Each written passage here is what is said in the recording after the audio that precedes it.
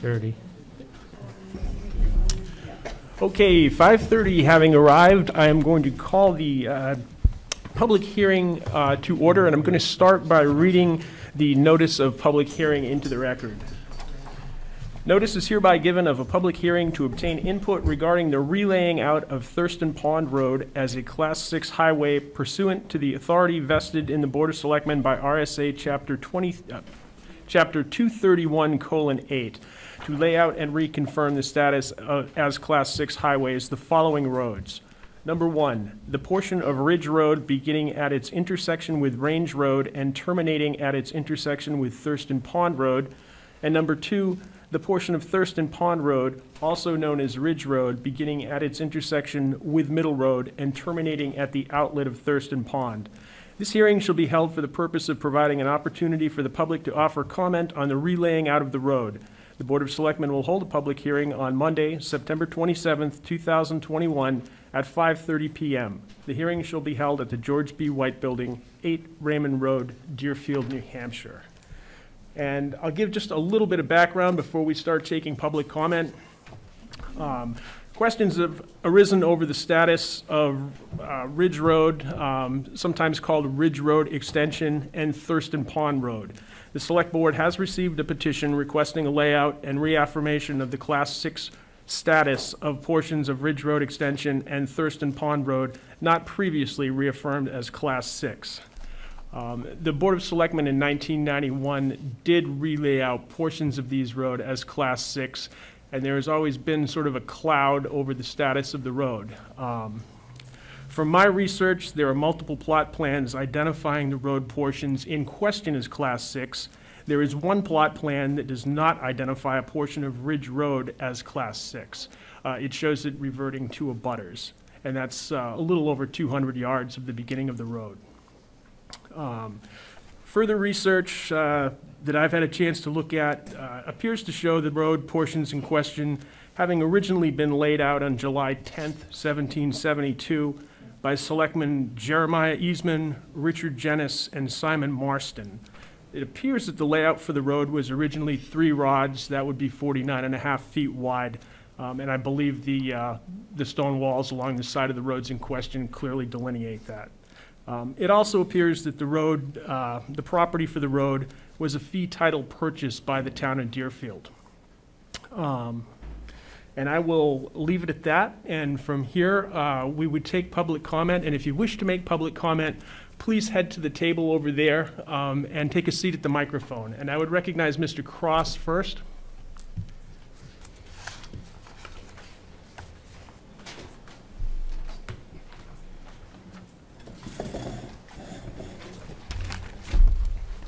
Hello, my name is Jacob Cross. I reside and will be residing at 1 Range Road off of the extension there. I've been to many meetings. I haven't met many. I'm glad to see so many faces here today, as this is an important issue. So just to give a very quick surmise of my position on this is I grew up in Deerfield as a child. I moved out when I was in my early 20s, and I moved to Raymond for a number of years. I decided I always wanted to move back to Deerfield, and had always planned to. At a time when land became available, albeit where I'm building the house, which is off of the what we're calling Ridge Road Extension. That land became available. I made a plan for my life in regards to selling my house and building on that property. We went through all the proper channels. We got the building permit, and we began building back there. We ran into some hostility right off the beginning from neighbors who weren't happy with development happening on land that had never been developed before. But again, understanding, we tried to be very friendly with in regards to all of that. For those who are unaware, when the site was first started, I actually had a number of incidents of vandalism on site, and I actually have 2 open police reports regarding to that have never been fully addressed. And that is why, if you ever walk past my property, you'll see that there is a sign stating that it's under video surveillance, and that was because of early vandalism. Nothing major, but still vandalism on the site. The issue with the road in regards to the status was started by the town. We never brought it up as a question. We had our understanding that our plot plan showed that we own the road. That's why we built back there. That's why we used it as an extension for the driveway access. When it was brought up on the town, it was mentioned in several different ways, And it was brought back and forth and argued that potentially, if we owned that road, the beginning of the road, that we could block it off or cease access or bar and grade it or any of those things. It was then through several meetings that was brought up several times with many concerns from people that never once was asked of us. We have never been approached by any citizens of the town. We have never been approached by the town council at any time to have any form of conversation as to what our plans were with that road. We never once said we were stopping access. We never once stopped anybody from using that road for walking. I have said hello to any person that I see on that road and have met one or two people who walk down there regularly. So the whole status of where we are today is the town making vast assumptions and then townspeople panicking because of those assumptions. And now we are here. Again, we never made a statement that we were going to do anything, and we were open for conversation on any occasion that anybody wanted to come down there and speak with me. All we ever asked from the beginning was for the town to clarify the status, as the status has never been fully clarified. And again, we followed the proper channels, did everything properly, and then all of a sudden we became the villains for something that was nothing we had anything to do with from the beginning. With the town having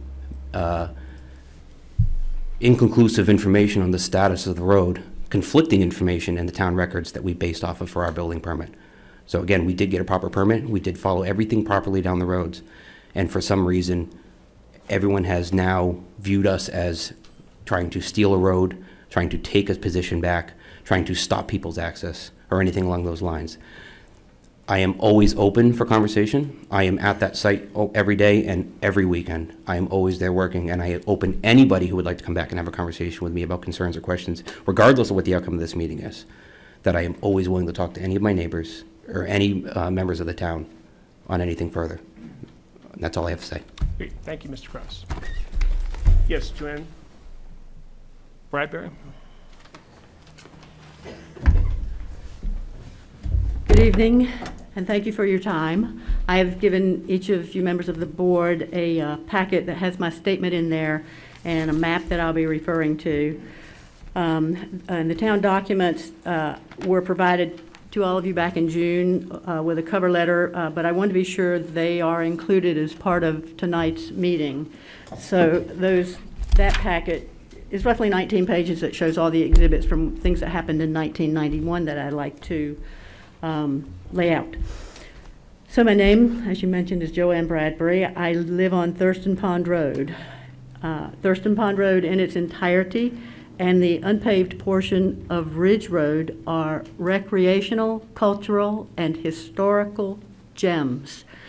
These roads belong to the town and should remain town property for the people of Deerfield. We are now asking the Board of Selectmen to act favorably on the petition to lay out and reconfirm the Class 6 status of the ends of Ridge Road and Thurston Pond Road. These ends of the roads, in the map that you have, mostly you all have a map, these ends of the roads are marked in orange on that map. The layout of the middle section of the T that you see there, marked in yellow, was voted and reconfirmed as Class 6 by the Board of Selectmen on the 16th day of September 1991. And that is in all the materials that I provided, minutes of the meetings and all the signed documents. This story does go back to the 1700s, as you mentioned, Andy. They were laid out over private property with the owners being paid for the land. The transactions were then entered into the town record. And a thank you to Roger King for his thorough historical research. In 1939, the citizens of Deerfield voted to discontinue maintenance of the roads that make up the entire T, both yellow and orange, on that color map. The 1939 printed warrant article number 5 stated that the vote was to see whether to discontinue the roads subject to gates and bars. The handwritten meeting minutes state that the town voted to discontinue the roads. However, there is no record that anyone moved to amend warrant article 5, and there is no record of any vote to amend it. Robert Sanborn, an eyewitness in 1939 and a Board of Selectmen member in 1991, specifically confirmed that the printed 1939 warrant article passed without amendment. The 1991 Board of Selectmen resolved the confusion resulting from the conflicting records from that meeting after reviewing the printed warrant and minutes of the 39 annual town meeting and listening to the recollections of some who were present at that meeting in 1939 and who were familiar with the road. The board determined, that's the 1991 board, determined that Thurston Pond Road was a Class 6 road. And it's also good to remember that the town had already bought and paid for these roads in the 1770s, and that does appear in the very old records of the town. Following a public hearing on September 16th, 1991, the board voted unanimously to lay out and reconfirm the portion of the roads marked in yellow as Class 6 highways under New Hampshire RSA Chapter 231:8, as you mentioned. Signs were then posted on Thurston Pond Road identifying it as Class 6. Those signs have been there for 30 years now. We asked to lay out the portions of the road where we owned land and hoped to build. As you mentioned, Andy, it's also worthwhile to look at the existing surveys of the land along the roads. Most publicly available surveys along the road show ownership of the land to the edges of the road.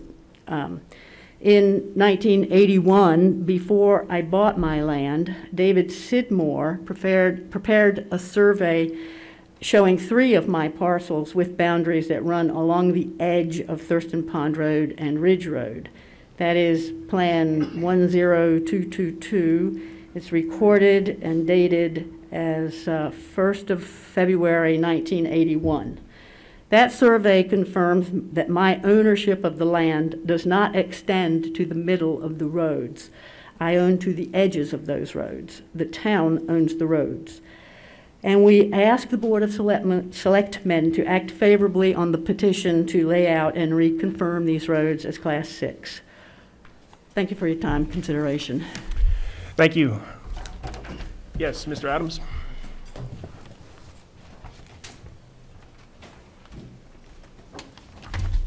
Hi, Brian Adams, 40 Thurston Pond. I just wanted to echo what Ms. Bradbury noted.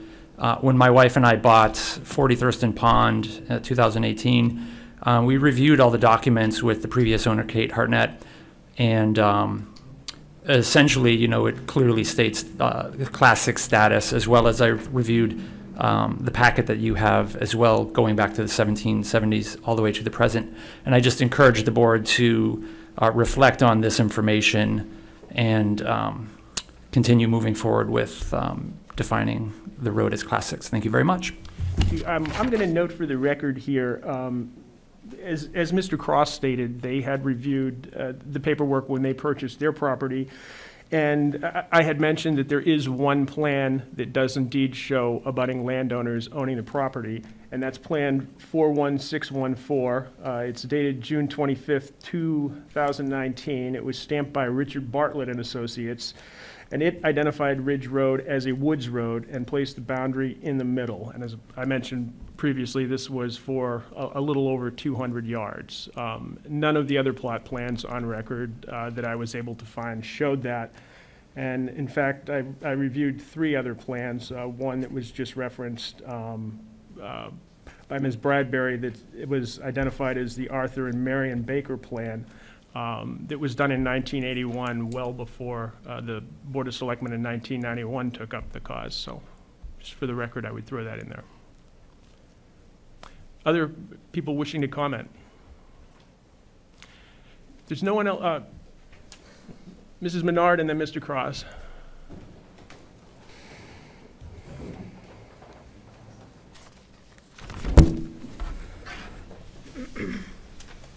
Good evening. My name is Jeannie Menard, and I live on 36 Mountain Road. And I believe that maintaining ownership of the Class 6 roads leading to Thurston Pond reflect the common values and the shared vision of the majority of Deerfield citizens.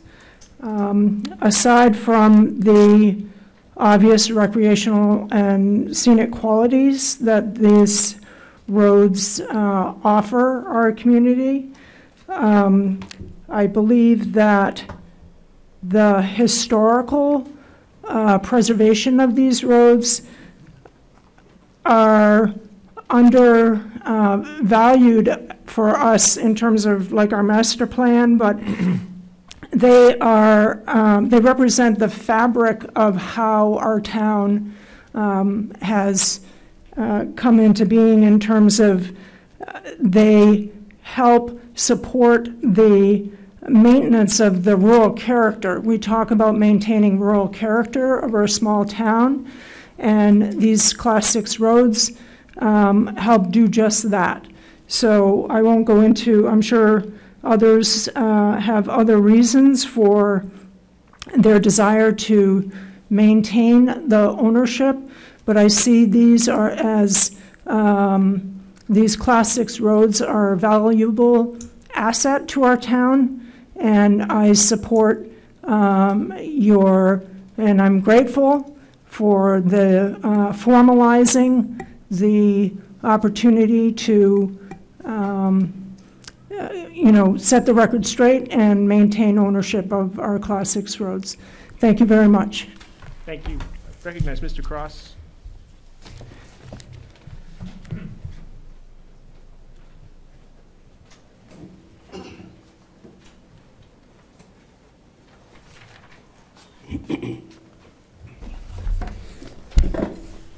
Ed Cross, 4 Thurston Pond Road. So I think I really appreciate the fact that there's so many people here. I was expecting more people to want to speak, but it doesn't look like that's the case. But I did have a question before I start, if I could ask a question. Is that permissible or not? You can certainly ask a question. I may or may not be able to answer it. So what specifically, if you have the purpose for relaying out the road, what is the reason for you considering relaying out the road, in your words? Well, I'll speak for myself with regard to that. As I said, there was some confusion about the status of the road. The more research I did, the more information I looked at, it looked to me to be quite clear that that road in its entirety was a Class 6 road and had been purchased by the town of Deerfield. Clearly, as a select board member, I don't think it's in the town's best interest for me to give up fee-purchased roadways or allow them to be given up while I'm sitting on the select board. And that would be my primary motivation. I don't know if any other board members want to speak to that. Totally agree. Yeah, and certainly this would clarify the situation with regard to the ownership of the property, of the road, I should say.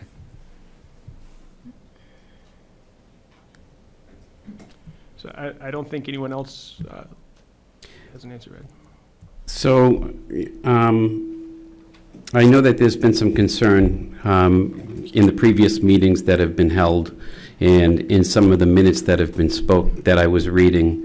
The challenge, part of the biggest challenge is the fact that the access to the town forest, for the most part, comes from that section of roadway. True. In that the problem that was stated is if in fact I did own that per my plot plan, that there was going to be some challenges of being able to gate it. Yeah, I have no response to that. Okay. Well, those were in the minutes. Okay. So I just wanted to state that. Yep. In that was part of the biggest reason for looking to relay out the road or to at least straighten out what the issue is. I'm not opposed to getting this issue straightened out. I've said from day one, the biggest challenge I have is that my plot plan, my survey that was done by Bartlett, showed where the road was primarily on my land because of the status of what the town has in their records, that it reverts back to abutters. I understand completely that it's been a confusing issue for quite some time. It was back in 1991 when you were dealing with the other side up on Thurston Pond Road.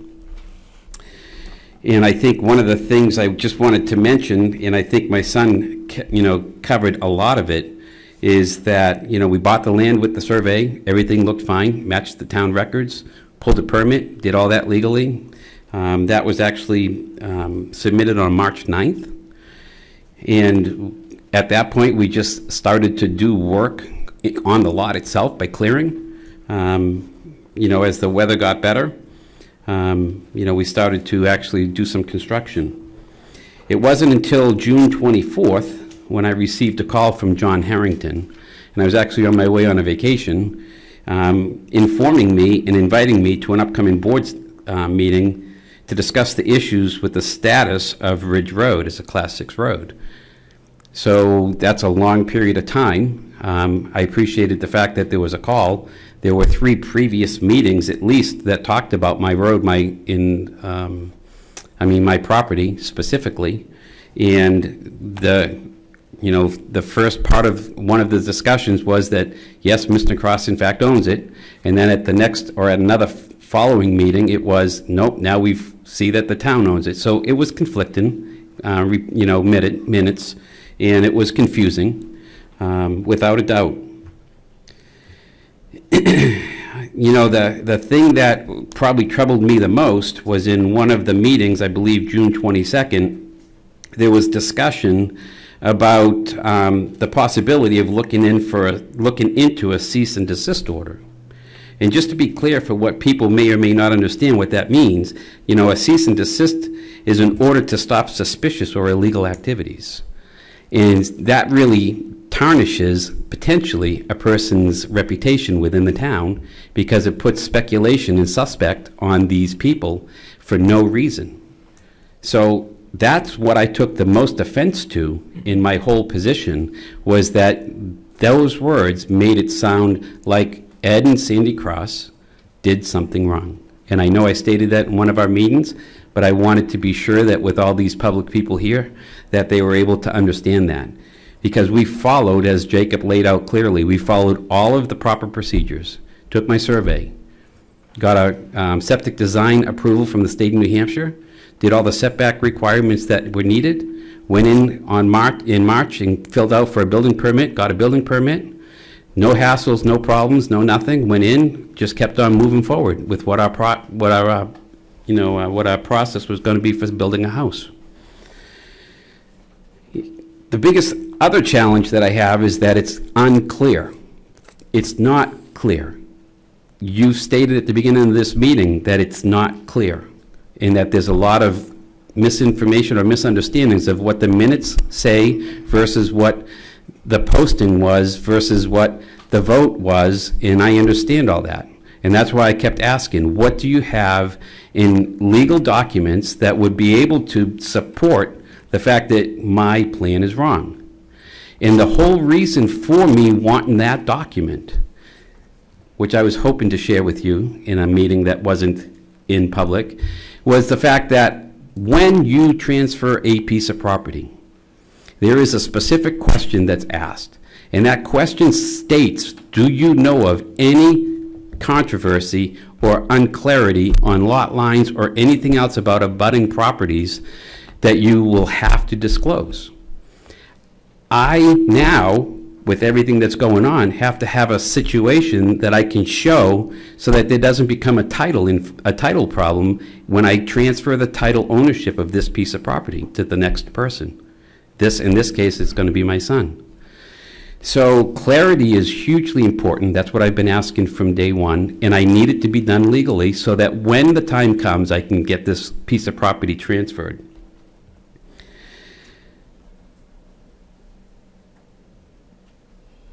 The challenges that I have is when I asked if the town would do the process of looking at the title and doing the title research to try to straighten it up and clear it up, my answer from the board was the town is not willing to or sees it necessary to straighten that out or spend the money to straighten that out. And again, that's a challenge that I have, because now that means that instead of the town doing their due diligence and doing what's proper that they should have done maybe back in 1991, they're now in the same boat again of needing to clarify it. And all I've been asking for is clarification and making sure that you do it proper, because I need things to be right. In that, yes, I stated in one of my meetings, just because we said so wasn't going to be a good enough answer for me. I said that at the first meeting. I want documentation that shows it. We have never said anything about stopping people from accessing that road. We say hi to everybody that walks down that road. We talk to them. There's been a couple of people that have stopped several times to talk to us. Our intentions were never to do that. Okay? So I'm publicly stating that. We never intended to do anything different than just to live peaceably down in that road.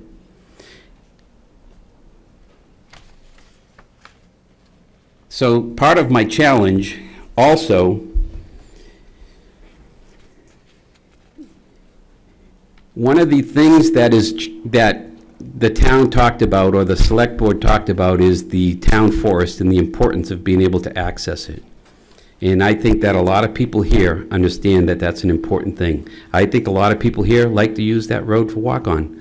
I can appreciate the fact that Jeannie, spoke highly about what the value of trailways are. I'm not saying or disagreeing with anything. I'm not disagreeing with what Joanne said and what her research says and what everything else that shows. I'm not disagreeing with that. I don't think it shows legal clarity just because she has those documents. It hasn't been put into any kind of a judgment to try to figure out, is this right or is this wrong? There's still room for challenge because the town records conflict. And all I'm asking for the town to do is to fix the records so that there's not a conflict. Because the last thing I want to do, and I feel for Joanne, I don't want to deal with it 30 years from now that it's another problem. Some of the challenges that I think we have is the fact that the town forest, if you look on the recreation maps, you're going to see what the town forest parking area is. And the town forest parking area right now is right at the road bend, right there on the sharp corner, the very corner that in one of your meetings was stated as one of the most dangerous corners in the town. So there is no parking for anyone other than parking on private property to get down and to be able to utilize that town forest unless they walk from wherever they're coming from. So there is no parking. And I would say, too, that the challenges that are left for that whole roadway system when it comes to public access is that the townspeople do not have a place that they can even park to utilize that whole roadway system. At the other end of Thurston Pond Road, which is where my house is and where my driveway is, I have people parking along the sides of that part of Thurston Pond Road, sometimes right in front of my driveway. Sometimes we can't even get in, because they're using that as the parking area to access the roadway. So there's bigger problems than just what the status of this road is. The reality is that this roadway needs, or this town forest and this whole roadway system needs something better than what they have for the town to be able to access it and to use it. And I would suggest that the town look at what is the possibilities of putting some sort of a parking area on the town forest for the people in the town to be able to drive safely down, park in a very safe place, and use that property. I'm not against this being a road. I'm not. I'm against it being taken improperly, and I'm against it being taken without the right documentation, because I need it to be clear so that our title can be sold again and again and not have to be worried about someone else 30 years from now raising a flag. And I think that is the end result that this board is interested in arriving at. Perfect. So then I have some thoughts here on that.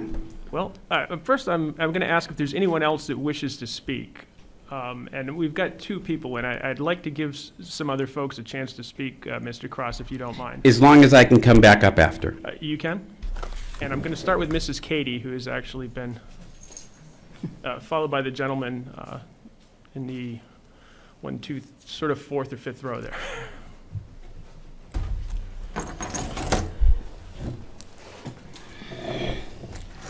One of the things about this is how long it's gone on, and their right to ask for the road to be laid out. That way it's there. But there's something that's been said that is not correct. let the record be clear that many roads were not, they didn't buy the land. All they bought was the right to pass on a road. The roads were laid out. I did a whole big research on what is the road that was discontinued when 125 was built in Brentwood.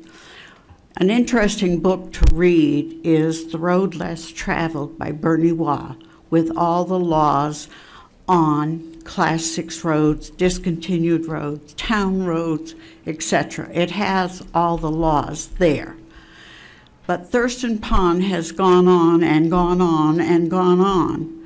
And I do think the selectmen owe it to the people who own property on Thurston Pond to lay it out. Joanne Wasson has maintained that it was closed in 1939. And I believe Joanne was right, but she did say one thing.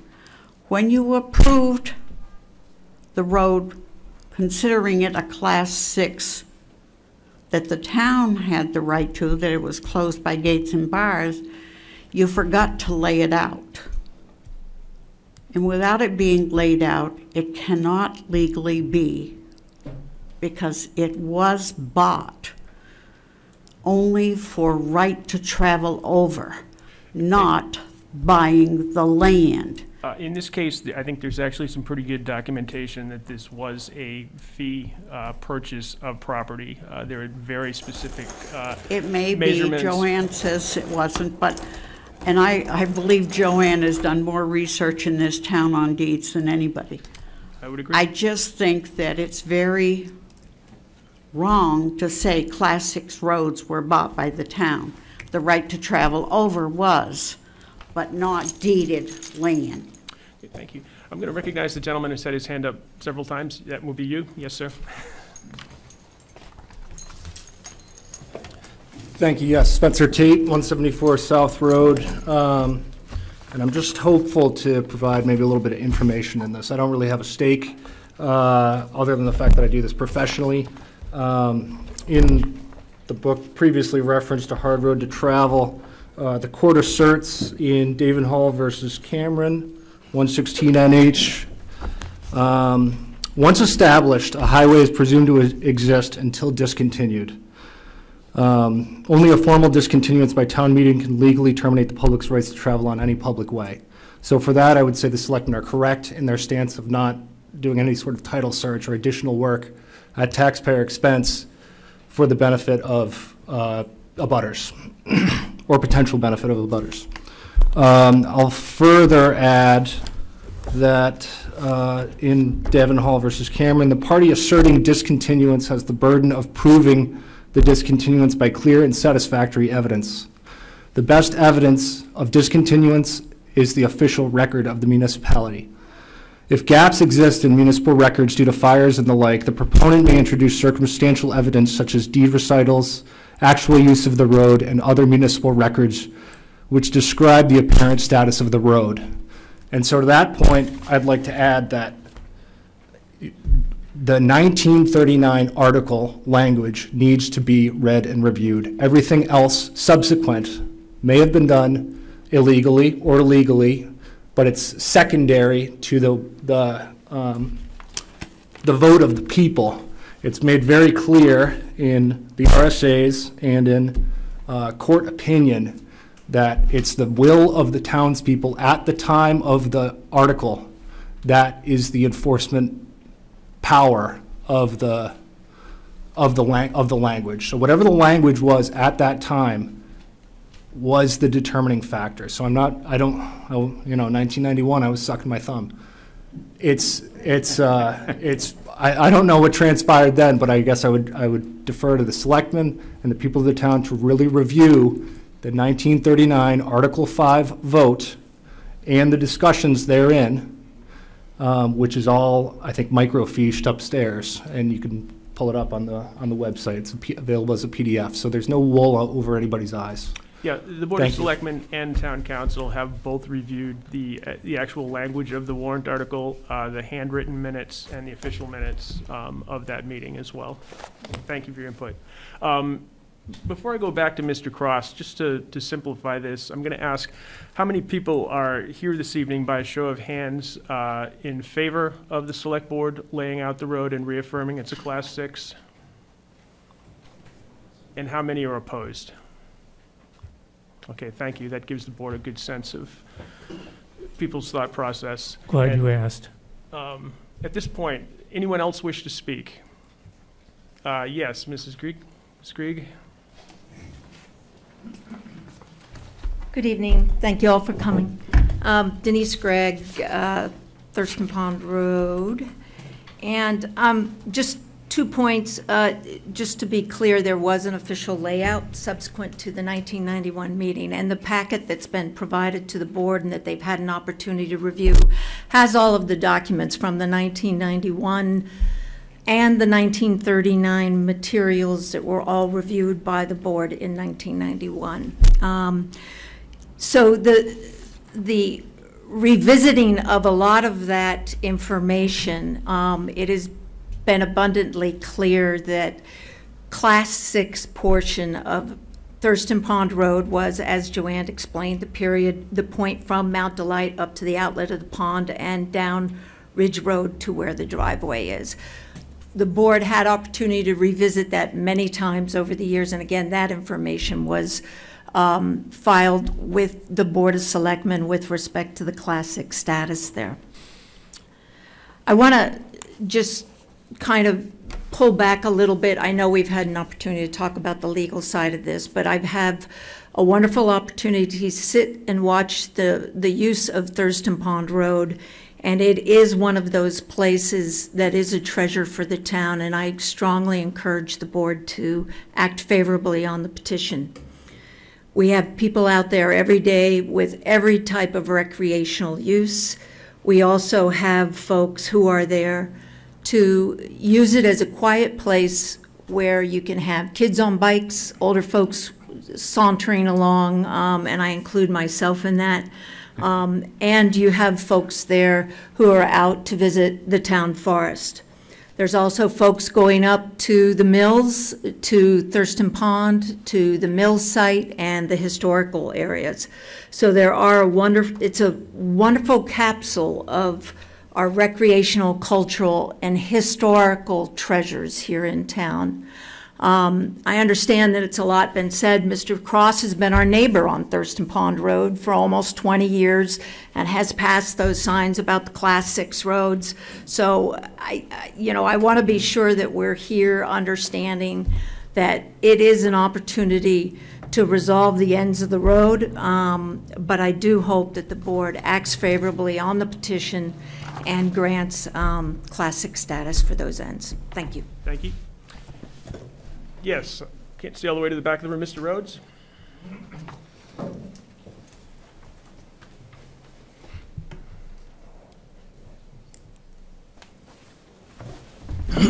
Errol Rhodes, Church Street. I want to thank Mr. Tate for his elucidation, which I think not everybody in the room has seen the whole packet. I also appreciate Mr. Cross's conundrum and having, I suspect when he started out, limited resources to know everything about what was. I think I'm in favor of the board relaying out this road and resolving the lack of clarity from Mr. Cross. But I think in the midst of all this, I hope we don't miss the fact that we have a records problem in this town, and I think that needs to be seriously addressed so that these kinds of issues don't arise in the future, because I sympathize with Mr. Cross on the records side of issues. And that's something that we should listen to, obviously not the primary focus of this meeting, but something that in listening to everything, we should understand that that's part of the issue.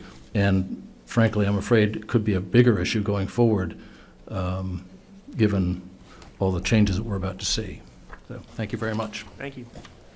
Okay, if there's no one else that wishes to speak, I would return to Mr. Cross.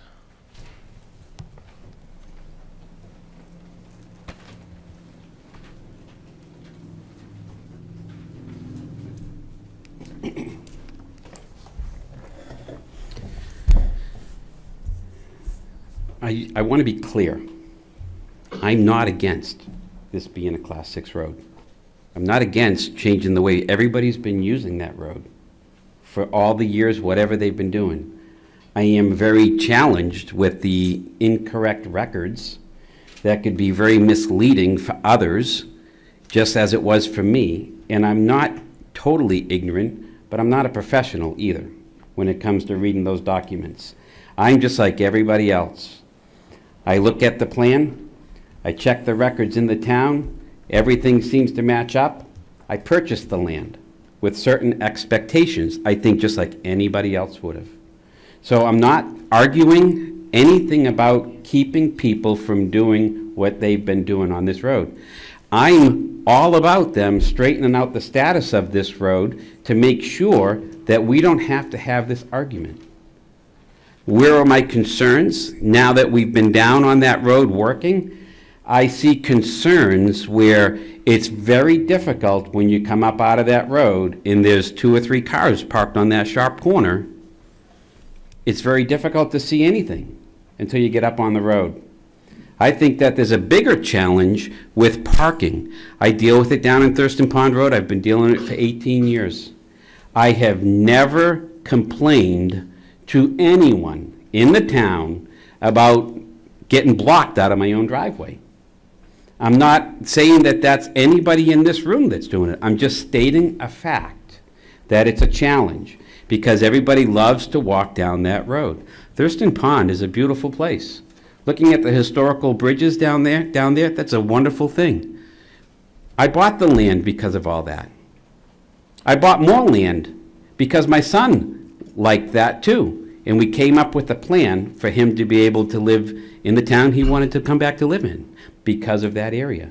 We love that land. We love using it. I've been neighborly to everyone that lives on that road. I've helped. I do my fair share. I maintain part of the 200 feet of Thurston Pond Road. I fill the potholes. I do what's needed. If I go out in the morning with my plow, I plow and clear it up. I know that Joanne and Kate in the past have paid to have that taken care of. You know, Tom Stevens was the gentleman that used to plow for them for years. I'm very friendly with Tom. Sometimes on big storms, I would plow that road all the way down to the very end so that Tom would have an easier time because Tom worked really hard. He loved it when I got the front of the road done first because it made it easier for him to continue. I've fixed the bridge, which is past my driveway, when the railings got broke. I do my part in sharing on my responsibilities, and that's what I was asked when I signed that document 18 years ago or 19 years ago. Okay, I've done my part. Now I have a situation on the other side that's very confusing. In the town minutes specifically state that the road was discontinued. That's what the 1939 town minutes say. The vote was to discontinue. So I'm not the legal guy. I don't know that. What does that mean? Except for back in 1939, I think discontinued meant the road went away. But I'm not the guy here and I'm not arguing that. I can only say that the townspeople have the say. The townspeople voted. The townspeople canceled the road. It's been in records in there, reverts to abutters, probably ever since. I know it's been there since at least 1994 because they had the colorful map in there that was done just for the sake of people seeing it. So I can only go by what information I have. I shouldn't have to research and do all of this kind of legal work to try to figure out why this matches this, but yet I'm told it's not correct. It's not against the road being a road. I am challenged with parking, and I really think that a solution needs to be given for the townspeople to enjoy the land that the town has been graciously given. And it's not being done.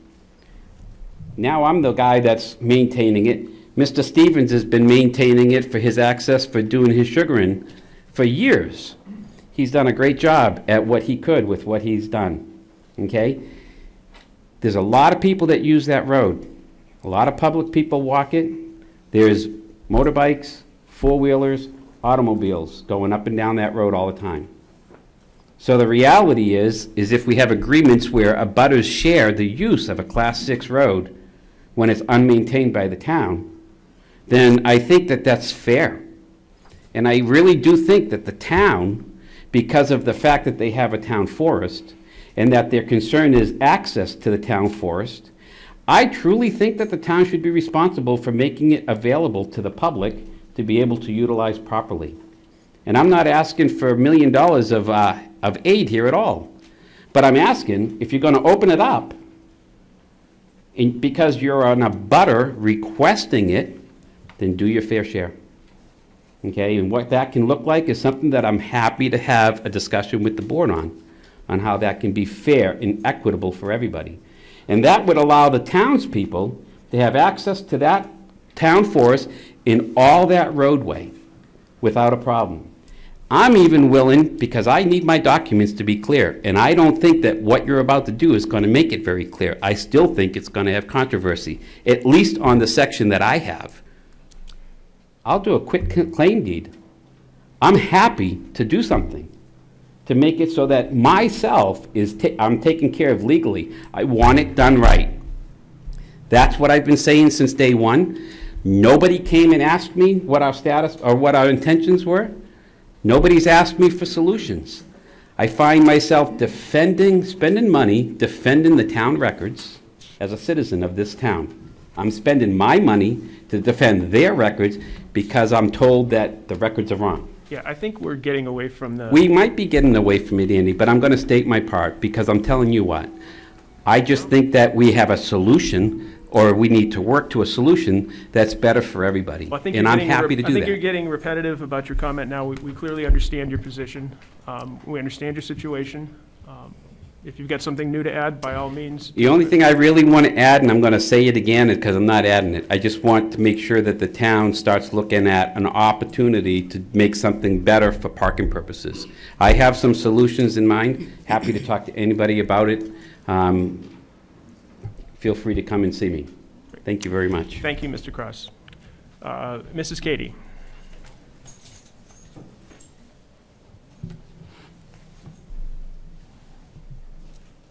Just a quick question. If legally the town closed it, not by gates and bars, how can the selectmen vote to change that without having it at a town meeting? RSA 231-8 gives the board the power to lay out what was an existing roadway. But that would be a Class 6 road that wasn't closed with the land reverting to owners. That law refers to if a road has just been sitting there without a town vote. Like we know the law says if it's not used for 5 years, it becomes closed. Yeah, I'm not going to debate the legal specifications of this. 231-8 was what was used in 1991 for very similar portions of the road. And as I've said, we have multiple plot plans that show the abutters' property lines at the edge of the roadway. We've been advised by town council that we can act upon this petition with the authority of 231-8. I think it needs to have a town vote. Okay, thank you. Further comment? Lawyers have been wrong, and I've proven it. Yeah. Mr. Cross.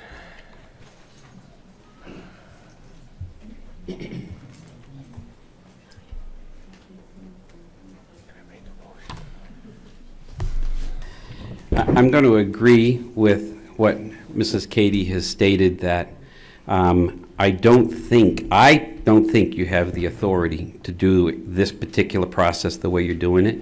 I do think you can do it. I think it's a different process than what you're currently doing. And it does, I believe, have to go through to town vote because the townspeople spoke once and the townspeople should be able to speak again. And I understand that it's going to be a yes, but I'm not opposed to that. I want everybody to state that. But that would be the right way and the legal way to do it, to clear up everything. Thank you. Further comment? Okay, seeing no hands, I am going to close the public hearing at this time. Oh, I would also mention that we did receive 3 letters in support of laying out the road as a Class 6 road as well, from people that couldn't be here this evening.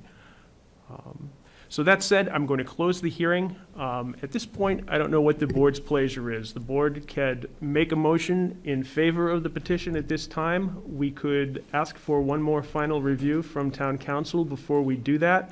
We're not under an obligation to make a decision immediately following the public hearing. I don't know what the board's pleasure is. Can we make the motion subject to the legal? You could make the motion to support the public hearing subject to legal opinion, but I think it might be cleaner if that's what we want to do, that we actually hold off and. Is there any need for us to go legal? All the homework that's been done? Well, you've heard some people say that they don't feel this is appropriate and that it could be open to challenge, so. The only question I have is the specific language that we'd end up using for the layout. That's what my problem is. Okay, given that, that concern, I think that possibly we should have town council give us one final review and advice to make sure that we make the motion properly, if that's Right. what we're going to do. Oh, I'd prefer to do that way. Okay. So I hate to drag this on a little bit further, but it looks like we are indeed not going to make a motion this evening on the petition. We are going to hold off until we get one final review and advisement from our legal representation. And I would thank everybody for being here this evening. You are welcome to stick around. We're going to talk about town budgets moving forward, and I'll wait a minute or two for folks to leave. Good job.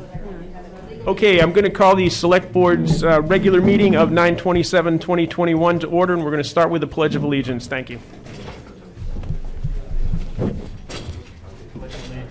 To the flag of the United States of America, and to the republic for which it stands, one nation, under God, indivisible, with liberty and justice for all. Okay, this is not on your agenda, but I am first going to recognize Haley Andrazi from the Conservation Commission to review their quarterly report, and we do have written copies of this in our correspondence, and you should have a copy in your file as well. And welcome, Haley. Hi, yeah, thanks for having me. I'm here on behalf of Chair Sarita Fry, who typically gives these updates on a quarterly basis, but she has a course conflict this year, or this semester at least, so I'm here at least this meeting and maybe the next one. So my understanding is that she typically just runs through kind of the major points that we've shared with you, and so she does. I'll prepare to do that. The first item is related to a conditional use permit that was brought to us by Eversource in preparation for their presentation to the planning board, at which point they shared that there would be some temporary impacts to wetlands with work that's happening on a transmission line here in Deerfield. And while the impacts to the wetlands themselves were temporary, there were anticipated permanent impacts to the adjacent uplands immediately on the edge of the wetlands, specifically to some vernal pools that were identified on that transmission line right-of-way. And so we expressed our concern about that situation to the planning board in a letter prior to their presentation to the board. The next item is related to research that's happening or has happened in part on Arthur Chase Town Forest. We were approached by a PhD student at UNH, Andrew Butler, who asked for permission to conduct some of his graduate research on the forest. Basically, he's partnering with New Hampshire Fish and Game to take a look at how to measure fur bearer abundance in the state. And so part of his research involved deploying trail cameras on Arthur Chase in the summer, and then this fall using tracking stations to look at what fur bearers occur on the property and in what numbers. That's been exciting. In terms of membership, we have a full commission for the first time in many years. We've been joined by new members Josh Freed, Chloe Gross, and Errol Rhodes, and we have Joanne Bradbury on as an alternate, and all have been sworn in and really great additions to the commission. Lindsay Flanders Conservation Area is an item that I believe has been on the quarterly update previously, related to some undesirable activities that have taken place there, specifically target shooting and ATV use. That's created some trail issues. And so the Conservation Commission has purchased some signs specifically related to snowmobile, ATV, and dirt bike use, and the fact that those are not allowed on the property. And volunteer Alan Perkins has installed those. And pending some site visits from various members of the commission, we may or may not need to fix some breaches in stone walls or areas where trails have been rerouted by those ATV users. I'm going to skip the next one for now and move on to wetland zoning, which I think most are aware. The Deerfield Conservation Commission had discussions with the planning board for a couple of years to update the wetland zoning ordinance and put that forward at town meeting in 2020. It was approved by an overwhelming majority of the town in 2020. And then over the last year or so, the planning board has begun discussions about revisions to that ordinance and are currently planning for a potential warrant article at the upcoming town meeting to make those changes. I believe the Conservation Commission is going to be on next week's agenda. We've gotten bumped a couple times just because of cancellations. But to have discussions and ensure that, what we felt was integral and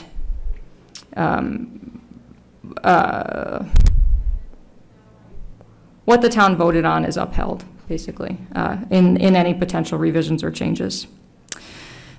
We were also at Old Home Day, where I think many other boards and commissions were present as well. One of our new members, Chloe Gross, created a great display on what the Conservation Commission does and had great discussions with townsfolk, and so that was great to get the word out about our commission.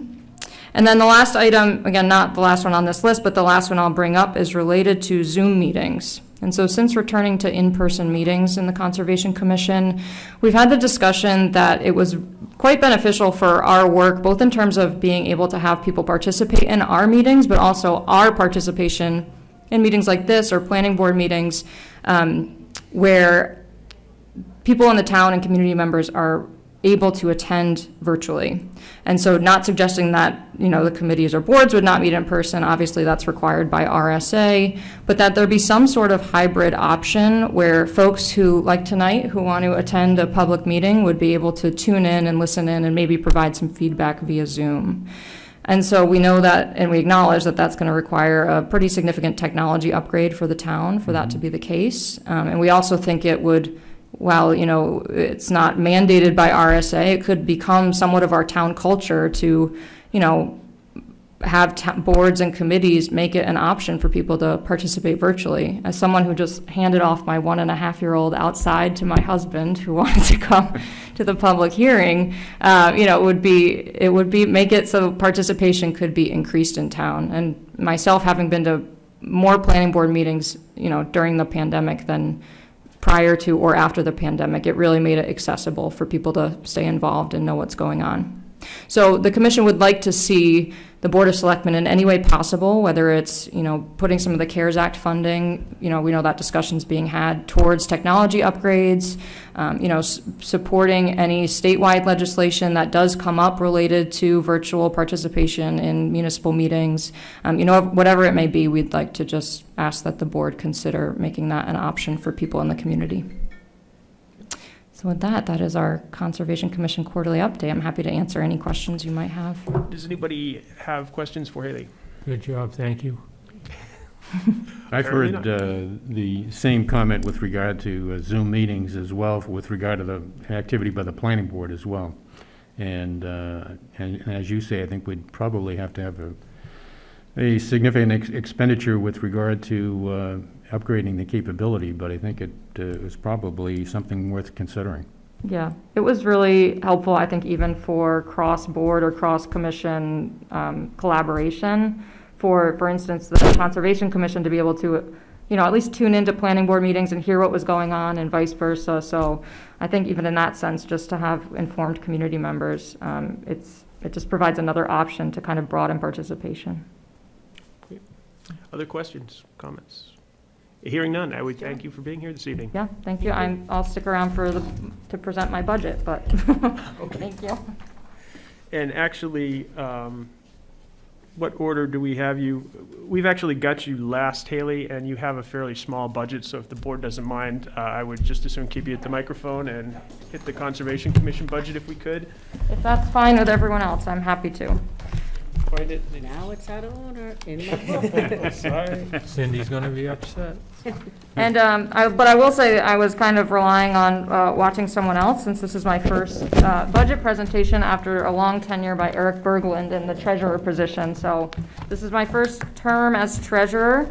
But I guess I would just assume you want me to kind of run through the major line items? What I'll do is, Yeah. I'll go ahead and announce the request for the budget. So the 2022 Planning Board request, and that is page 78, for anyone trying to follow along in their budgets. Oh, okay. 78? Almost towards the end. And the request this year is for $3,299, and that is up $498 from the prior year. Does the board have questions? We had fairly significant backup from the Conservation Commission. Looks like it's all in the part-time secretary, so. I believe it is, and I think they had changed the hourly wage. Yeah, that's been a request we've put in since, we've put in a request to increase that budget line item since 2017. Basically, over the same period of time, our secretary's hourly rate has been increased to reflect the rate that was being offered to new hires in town. And, as a result of the default budget being, the deferred budget being used for the last several years, we've had to cut the hours that she is supporting our commission with not desirable results. So we'd like to be able to offer her her full appropriate hourly rate for the full number of hours that we were previously able to access her services. Does anyone have any questions? I'll make a motion, we approve the budget of $3,299. Second. Okay, we've got a motion and a second. If there's no further discussion, those in favor? Aye. Okay, and that takes care of it. Thank you very much. Have a good evening. You too. Okay, now we can go back to our regular budget order, which kicks off with the town clerk tax collector budget, which is page 3.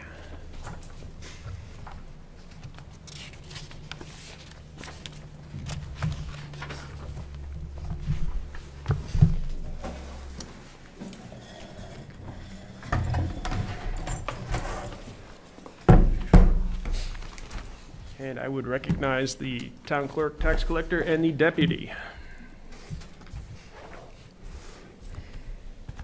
So we have a requested budget of $139,266. This is up $19,516 from the previous year, and I believe a good chunk of this is going to be outlined by Kelly, I'm assuming, with regard to wage equity adjustment. And okay. I would give the floor to you. So I hope you all have had a chance to look at our equity adjustment proposal. And what we are asking for tonight are two things. One, that you approve our budget, and two, that the board will place a warrant article on the ballot for voters for the equity adjustment. And my question to you have you all had a chance to review it? Yes, I've certainly had a chance to review it, Kelly, and I think that that's a wise strategy. Your office is very favorably received here in the town, at least as far as I'm aware. And I think we're likely, to see a default budget we have in years past. And I discussed with you a little bit that warrant article could be worded so the warrant article would be contingent upon the budget not passing. So if the requested budget passed, then the warrant article would go away, so there wouldn't be a potential double hit. Correct. And I think that in general, the town clerk and tax collector's office has been well supported by the town. And I also don't believe that you have come to us very frequently looking for an increase or wage adjustment. And I think you've done your homework well and made a great case for it. Thank you. I don't know if other board members have comments or concerns. I have a few questions. With regard to mileage, we're looking at That's where I'm at. a substantial increase on that. You anticipating driving, incurring more mileage than what you've done in the past, or have we not been compensating you in the past? The mileage line is currently, the line is 400, or was 400. And Kim and I drive the deposits to the bank every day. So any time that we drive to the bank to make the deposits, we're accruing mileage.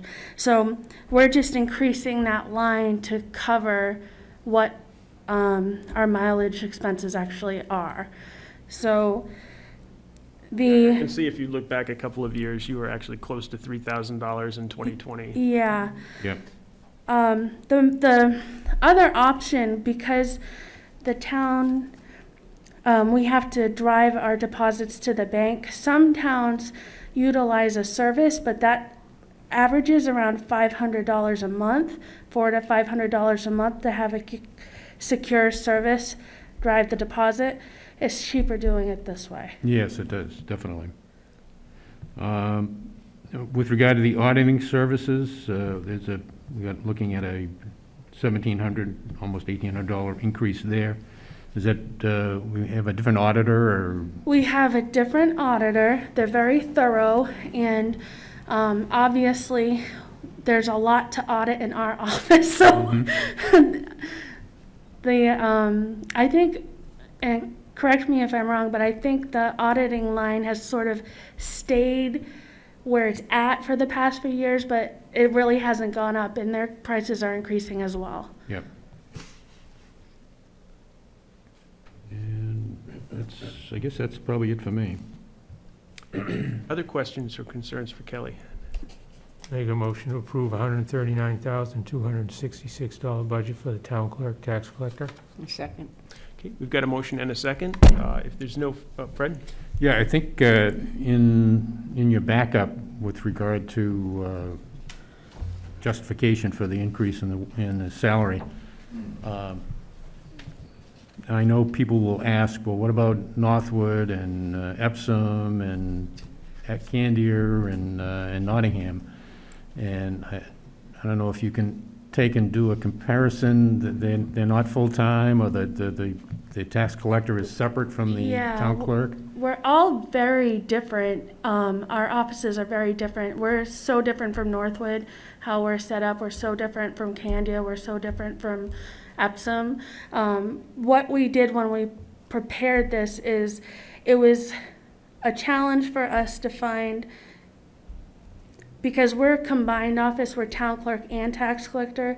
The town clerk, tax collector is full-time, and the deputy is full-time. So we had to find towns that were similar to us, with a full-time clerk collector and a full-time deputy. So those were why we chose the towns that we did and the positions that we did, because they're kind of like us as far as their setup. But the New Hampshire Municipal Association also has a wage and salary study and all that information. So it's very easily inaccessible to find out all of those positions. It's actually already out there, and we have a copy of that. That huge spreadsheet. Yeah, we have a huge spreadsheet with all that information. Mm-hmm. I would say that just to be prepared for coming up, the budget committee, and also at the deliberative session too, to be able to take and provide specifics with regard to how we're different than Candier and Nottingham and Northwood. Okay, yeah, I appreciate that feedback. That's good. Okay, so if there's no further discussion, those in favor of the motion? Aye. Okay. Appears to be unanimous, and we will work with you on crafting a warrant article as well. Thank you. Thank you. Yeah. Do you want to do the meeting one real quick? Sure, that's what we have up next, town meeting and elections on page 6.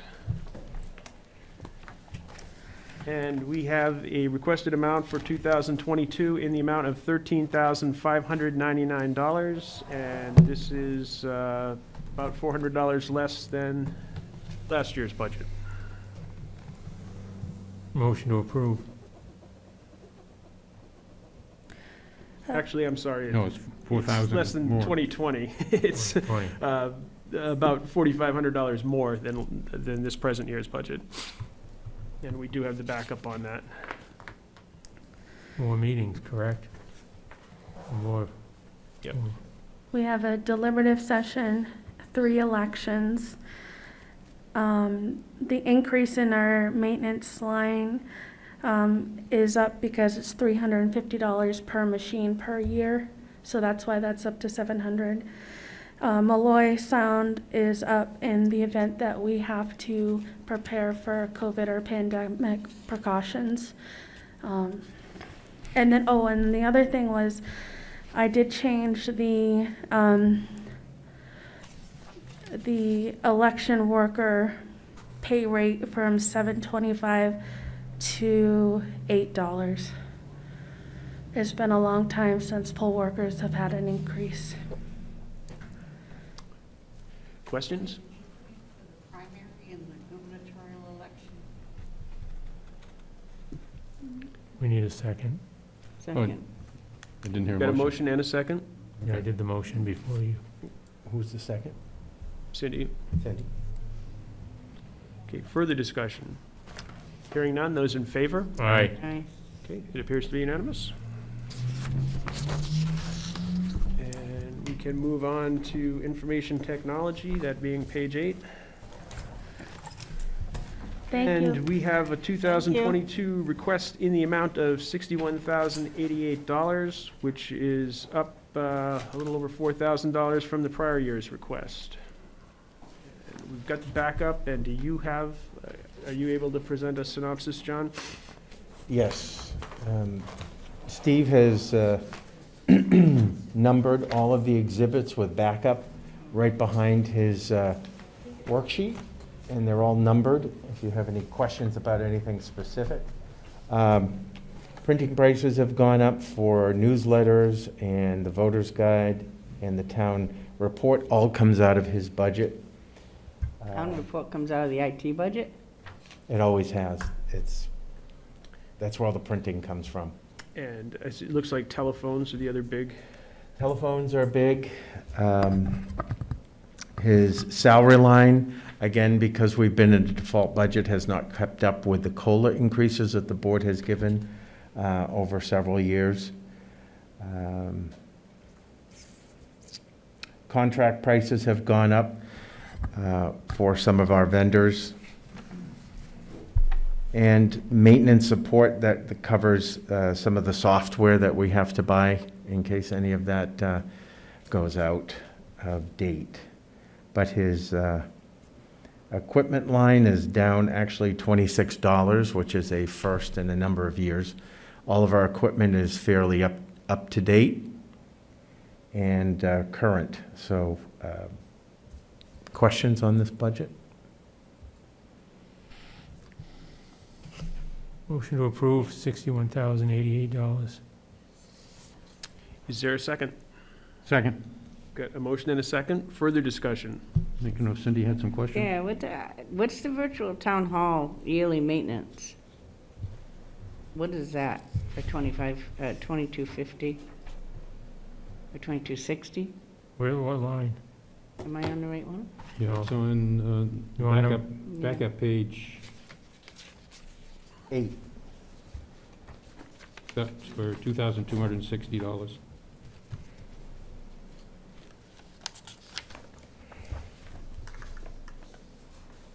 Oh, I'm sorry, that's for our webpage. We pay 25 just for the maintenance? Yes.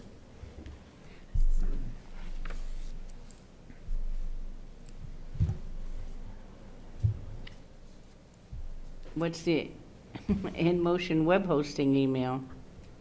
That's kind of, I think that's the. That's for our domain, again, with the town website. has Steve returned to work yet, or is he still working from home? He still works remotely, he comes in when needed.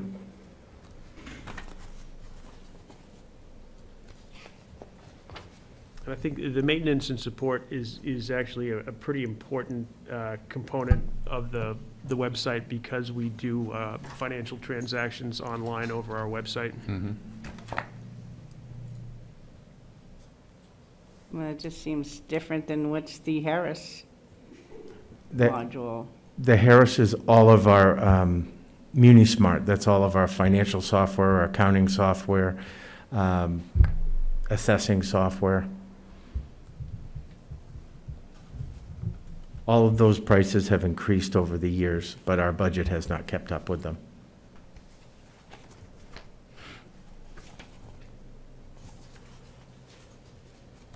Further discussion?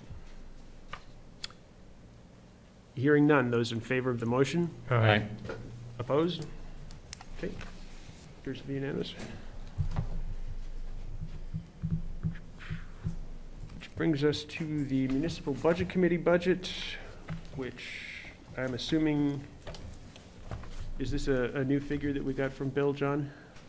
This is I've talked to Bill Von Hassel. He said to go with the numbers that we had last year, so this is what he's gone with. So we have a request for $1,279, which is actually $337 more than last year, and I think that is all in the employee line for... Correct. For the transcriptionist, in order to keep them level funded with the other transcriptionists throughout the town. Discussion. I'll make a motion to approve the budget of $1,279 for the Budget Committee. Second. Motion and a second. There's no further discussion. Those in favor? Aye. Okay, next we have we have Town Hall on page 22, and this is a revisit from last week, and I believe there were questions about total of R.B. Lewis expenditures. I believe the questions were, what do we pay R.B. Lewis for annually? And I have those figures for you. The annual monitoring fee that used to be covered by Skycom is $3,548. And just for everyone's edification, Skycom used to charge us $4,260. So we did save town spending in that area. The other annual maintenance fee that we pay for is the sprinkler inspection. That is $2,875. Previously, with Grinnell, we paid $3,151. So we've realized the savings in that as well. I think that was the R.B. Lewis. The question was R.B. Lewis, each building.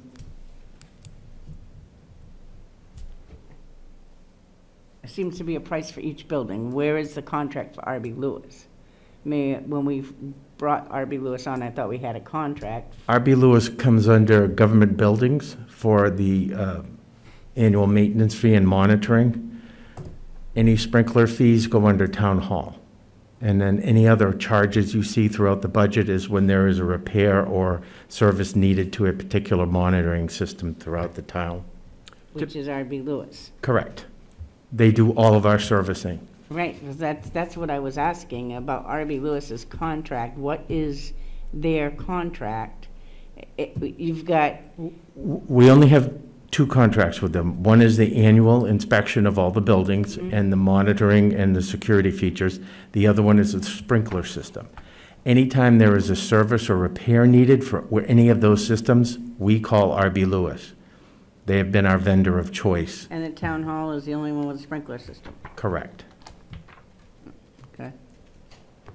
None of the other buildings have sprinkler systems. So we have the requested town hall budget of $33,952. So moved. Second.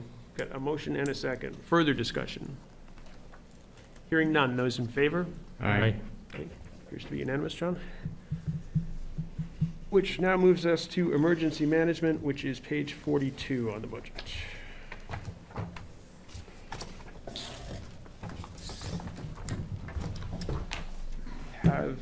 Emergency Management Director Denny Grieg with us, and we have a budget request for 2022 in the amount of $7,088.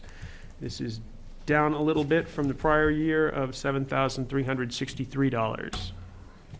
And do you want to give us a quick overview, Denny? Good evening. Not a whole lot to add. Pretty much the prices of the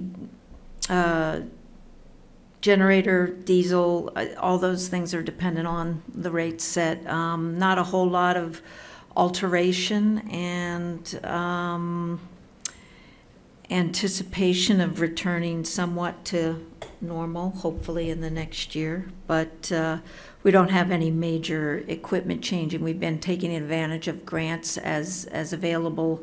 The town EOP grant finished up, so no particular plans at this moment for another grant. That line has just been kept open. So other than that, thank you. Had a busy year otherwise, but. Dick. How do we, excuse me, Denny justified 1,817 for telephone. How many would there be? So there's 2 emergency management directors. Well, one of the charges is for computer-aided dispatch. Then the other 2 charges, so for 2 telephones for 2 persons. Okay, so, because we just saw 444 on somebody else. IT, I think it was. Yeah, we've got 2 Verizon cell phones, 900, so that would be $450 apiece. Thank you. Sure. Move to approve? Second. A motion and a second. Further discussion? Hearing none. Those in favor? Aye. Okay, that is unanimous, John, and we move to Welfare Administration. That is on page 42. And if, 66. 66. I'm sorry, 66. Corner John. And we have a budget request of $71,522. This is up slightly from the previous year, which was at $70,297. And I would invite Welfare Director Grieg to walk us through any changes that are significant. Andy, it's Greg. Greg, I'm sorry. Been Grieg all night. Yeah, so basically it's pretty much level funded. I believe the only difference in the salary line is whatever COLA we got, because it certainly hasn't gone up otherwise. We have a deputy welfare administrator position as well, although we've not had to use that. Pretty much the general appropriation line, we request the usual amount. We've been fortunate in that the actual expenditure has been relatively stable. The level of assistance out there is some of it's starting to fade in terms of some of the federal programs are going away. The biggest chunk of uncertainty surrounding the welfare budget is obviously housing costs. We're at pretty much a 0 vacancy rate with respect to available rentals. The eviction ban is pretty much gone, so the choices that come along with respect to housing can be very difficult. We've been fortunate. We stay. One of the things that I do is stay very abreast of a lot of the changes that come along with respect to housing opportunities, but it is a very difficult situation and unfortunately one that breeds uncertainty. So that's kind of where we are with respect to that. Motion to approve, 71,522. Second. We've got a motion and a second. Any discussion or questions? Hearing none. Those in favor? Aye. Okay, and we can move to social agencies. Director Greg, if you could. We have a request in the amount of $38,816. This is up a little bit from the prior year. We do have a list of the agencies that we provide financial backing to, and Denny has given us a description of each of them, and typically they also provide us background as to how many community members they may have served or had interaction with. So the amount provided to social service agencies is actually level funded. It is the other part of this, which I'll get to in a second. But the primary difference that we have here is that we've actually dropped the amount of assistance to Lamprey at their request, as Lamprey has given up the senior transportation route, and we have switched over to Meals on Wheels, so that the van that Lamprey offered for senior transportation has basically, that service has been taken over by Rockingham Meals on Wheels. And we've also added another service agency, One Sky, and this is a group that works with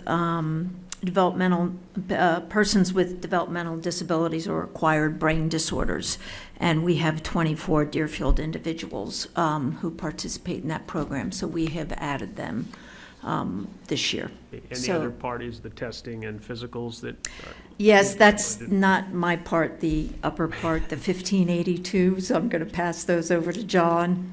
That you see appearing in every year's budget. That's part of the National Fire Professional Association 1582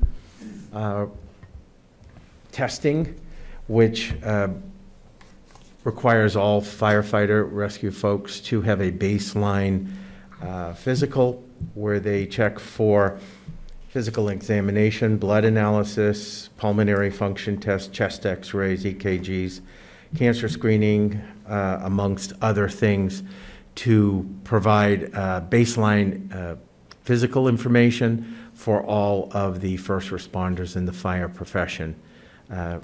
With so much information and study done of illnesses that fire professionals suffer as part of their work, this is recommended, and we have put it in the budget again.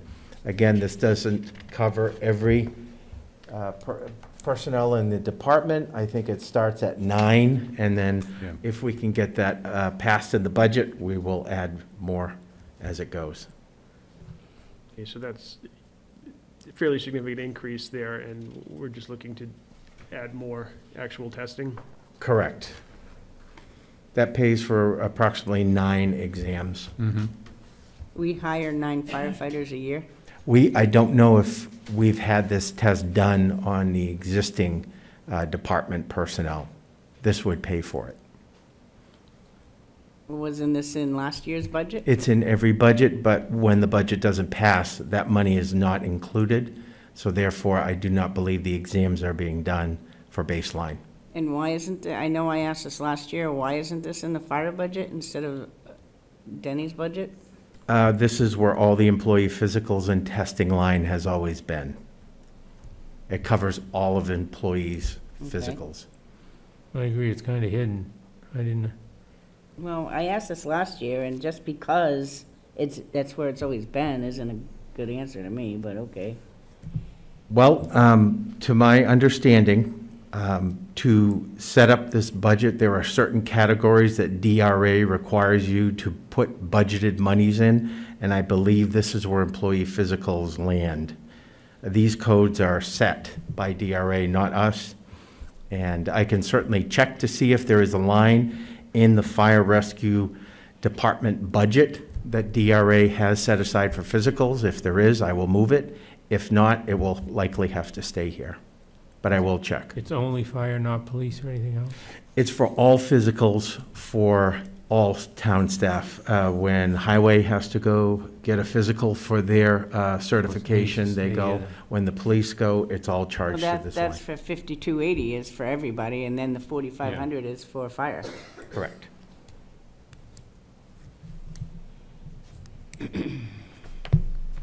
Further questions?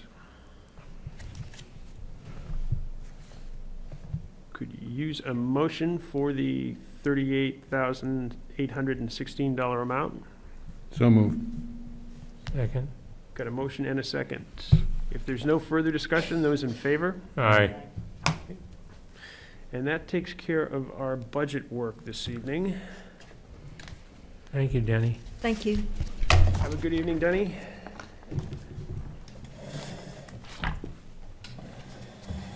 I did that just wrong.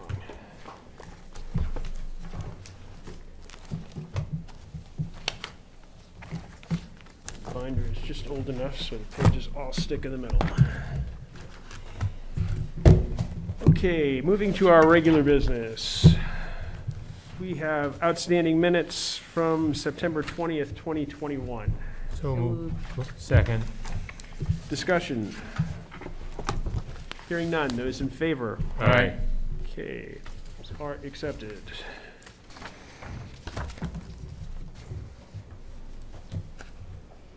We have an accounts payable manifest in the amount of $21,782.19. So moved. Second. Discussion. Hearing none. Those in favor? Aye.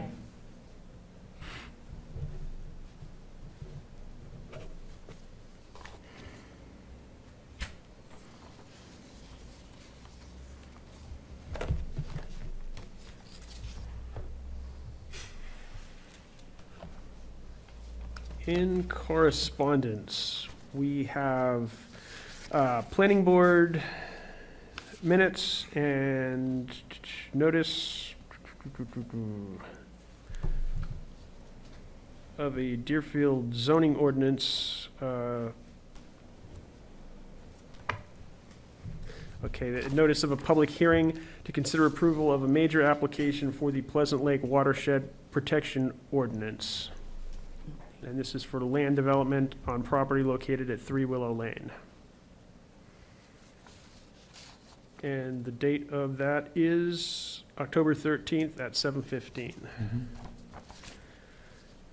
We have a report from the State of New Hampshire Board of Tax and Land Appeals. This was John and Lorena Cinnamon versus the town of Deerfield. And with one small adjustment, the BTLA found in favor of the town's position on that property. And the complete order is in the correspondence file if you'd care to review it. There's also, I believe, documentation from Avatar with that.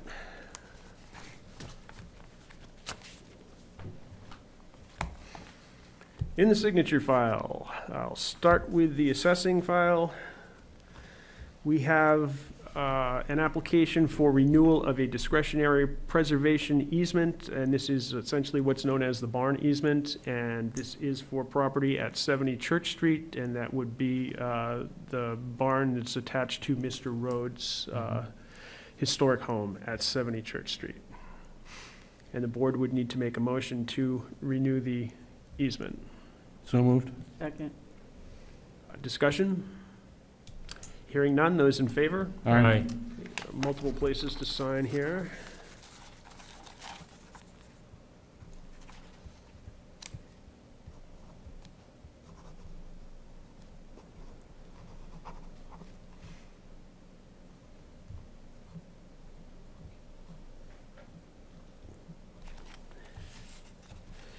Actually, it looks, I guess there's only one. I'm seeing some other stickies with it. But. And we have a report of timber cut from Stephen Sanborn, 165 Middle Road. And this is a request to levy the timber tax in the amount of $1,190.29, and we have the yield verification attached. And would need a motion to levy said tax. So moved. Second. A motion and a second. Discussion? Hearing none. Those in favor? Aye. Aye.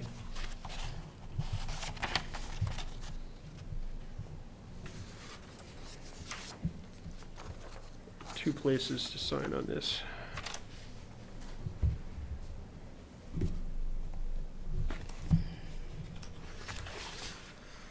I would note that my signature gets significantly worse if I haven't eaten dinner by 7 o'clock.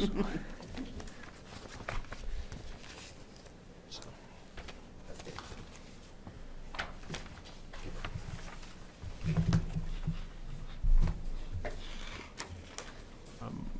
We also have a letter that we were going to send Peter Schibelhut, the chairman of the Deerfield Planning Board, regarding concerns about the situation with regard to a proposed subdivision on Range Road by Mr. Edward Cross, and we were asking him to hold off until we had verified the status of Ridge Road. So did it get sent yet? No, we need to sign it and send We'll it. sign it. He'll get it for the next planning board And meeting. we had made a motion to do this at the last meeting, so we just need to sign it. Yeah.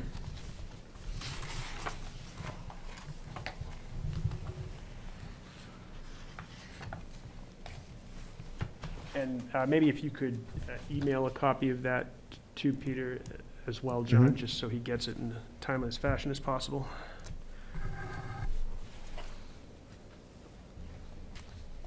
And there's the correspondence file as well.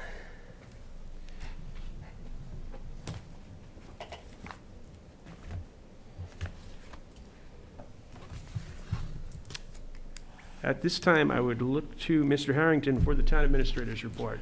I have no updates for the board this evening. Great. Unfinished business. Mr. McGarry. Yeah, I had dug out a few RFPs with regard to the property, or for design build for the police station. And they're the ones that are more detailed than what was done for Farmington are fairly extensive. And the question I had is that it would probably end up being a lot of work for, I guess, for John and I to try and put something together, and whether we think we should be asking for an architect or whatever who's familiar with design-build contracts to be able to take and put together an RFP on our behalf. And I don't know how the board feels with regard to that. I would certainly be in favor of that, and have looked at some sample RFPs as well. And some of the ones I looked at, particularly from the seacoast towns, were in excess of 20 pages with fairly elaborate legal language. I don't know how the rest of the board feels, and I don't know what it would cost, but I'm assuming we could get an estimate of what a formal RFP preparation might cost us and move forward once we had an idea of what we were actually talking about. We get that, we could get started. Yeah. Certainly what we'd need would be whoever John was able to contact, that they would need to have some experience in design-build RFPs if we can find somebody. Other unfinished I thought business. that's what we went to that company farm in Rochester for. What they were gonna give us, no? They gave us a contract rather than... And we're seeking, just because of the amount of money involved, Right. we're seeking other options, but. Other unfinished business. Fred? This is with regard to the public hearing on redistricting. I understand that you're not going to be able to attend. I am not going to be able to attend, and I did clarify that this afternoon. I'm getting off the ferry at 12:30 and have to take my daughter to Logan Airport and drop my wife off to pick up the dogs, and I suspect that I'm going to be nowhere near Brentwood at 6 o'clock. Okay. Who do we want to have attend that on behalf of the board? If you're able to do that, Select Board Member McGarry, it would. Yeah, I would certainly be willing to, and unless anybody objects, I could convey that I'm speaking on behalf of the Deerfield Board of Selectmen. You got my vote, Fred. Okay. I think we were all in agreement. Yep. It was a unanimous vote. Okay, thank you for doing that. Other new business. Hearing none, I'm going to mention that I have no specifics at the moment, but I am considering a career change that may well impact my ability to serve on this board, or to serve on this board on Monday nights anyway. And would just throw that out there for the board's consideration as we move forward, and I will certainly follow up with more exact detail as I have them. Would this be a situation where another night would be more appropriate for you? Another night might well work for me, but as I said, as I get a little bit more firm information, which will be in the next 48 hours, I will get back to the board. But Okay. just wanted to put that out there, although everybody in the state already seems to know that I was contemplating possibly moving, so. But I'd certainly be amenable to a change in evenings if, Yeah, I'd have no problem with Tuesday if that yeah. Okay. Well, as I might said, be easier some weeks. I'll be back to the board this week as to my status. And if there's no other new or other business, at this point, I would look to citizens' comments. And whoever's closest to the microphone, please take it.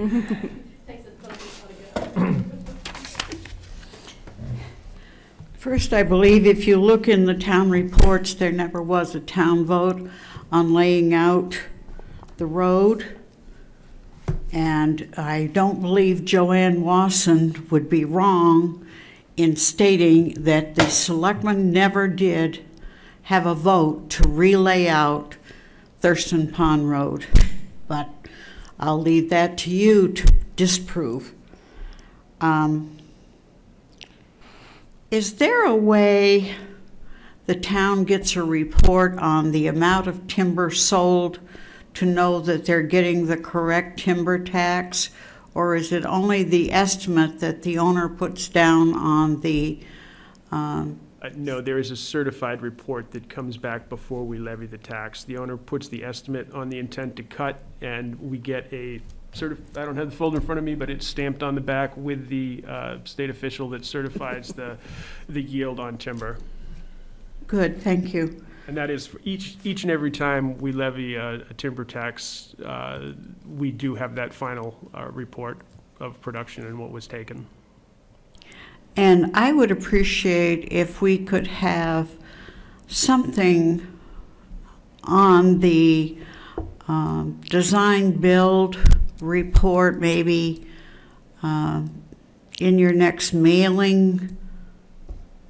I don't hear anything here, and I haven't seen any postings for a meeting of the committee that would allow me to go and hear what the committee came up with. I look for the posting in the post office, but I've never seen one, so I don't know. We haven't held any meetings of the original site committee. And so now when you've come up with design build, we don't have information distributed to the town. I would just like to know how it came about and what the proposal is. At this point, there is not a proposal, but as soon as we have concrete information, we will certainly make that available. Okay, thank you. Mrs. Shigo.